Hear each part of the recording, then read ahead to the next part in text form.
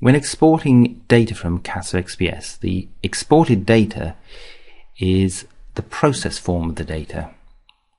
When you overlay data in an active tile and normalize it from a display perspective, no data has been actually modified, so this will not be exported in a normalized form until you actually process the data itself. In this example, these oxygen 1s peaks are all going to be normalized with respect to the maximum intensity within each spectrum, and it's performed using the spectrum processing dialog window and the calculator property page. So we apply a processing operation to one of these data and then propagate to the other spectra using the right click and propagate option of processing.